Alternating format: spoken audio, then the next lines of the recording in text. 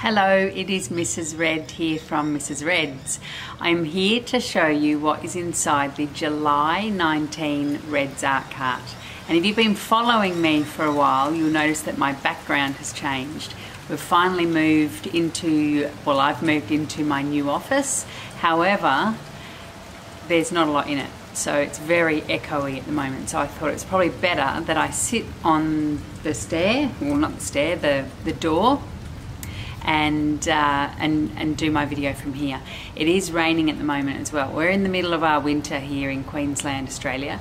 So it's not too cold, not that cold, but it is raining a bit. So we might get a little bit of rain interference, which I think is quite a nice sound.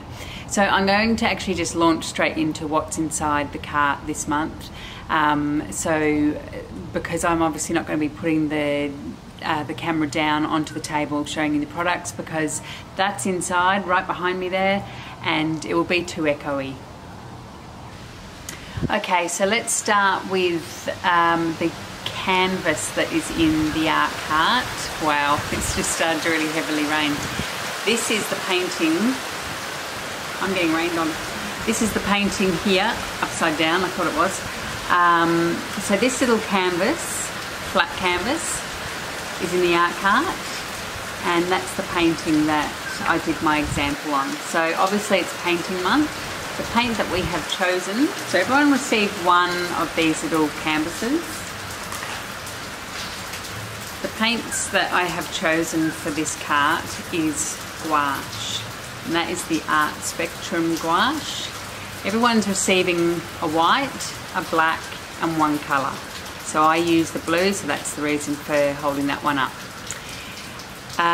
And obviously as well, two brushes. These are the same size, two brushes, and a very cute little palette to go with it.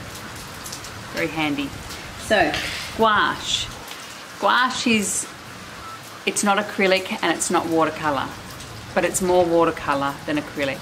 It's water-based, so it washes up with water. However, I know that it's more a watercolour, but I wanted to push it.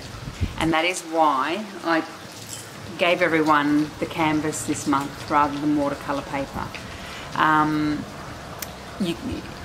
It comes out of the tube like a watercolour, and there'll be a little bit of liquid with it.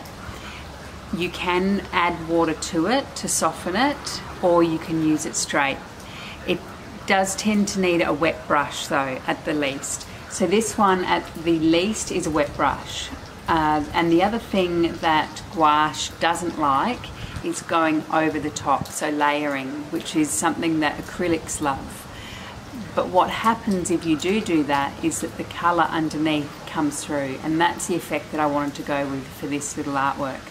So if you are to use the canvas with your gouache paint, A, it's not the norm, but B, you've got to understand that every time you go over a layer, that layer underneath is going to pull through. But like I say, like all of this here, I absolutely love. This artwork is on the video that supports this video. So these are garfish. This is actually a photo taken from probably my most favourite fine dining restaurant here on the Gold Coast, called Restaurant La Bart, which is down in Burleigh. They're all over social media, check them out. Fine dining restaurant, it's a little restaurant, it's only been there for about a year, and the food is absolutely amazing. And they put this photo up on their Instagram page about 2-3 weeks ago, of the 4 garfish on the plate, and I immediately went, there's a painting in that. Knowing that I had to do this, I went, there we go, I've got my subject. So that little painting there, like I said, gouache is not really used on canvas. Watercolour paper, mixed media paper, cartridge paper. You can also use gouache over the top of acrylic for highlighting as well. You can use it with pens, although I can't remember if pens will go over the top of gouache and how well they'll go. So something to test out as well. But for my art carters who are receiving this month's art cart, play around with your one colour and your black and white. Obviously when you mix black to it, it's going to be a very dark, you can't really see it here, but there's not really much black in this at all. It's a really, really deep blue. And obviously using the white paint, you're getting a real tonal mix of that blue through to that light as well. So that one's a phthalo blue that I used in that. So it's pretty true to the colour of the, oh, it's trying to focus, there we go. Pretty true to the colour that's on the tube there. All right, that's it. You get your social media card as well. Remember the little square one.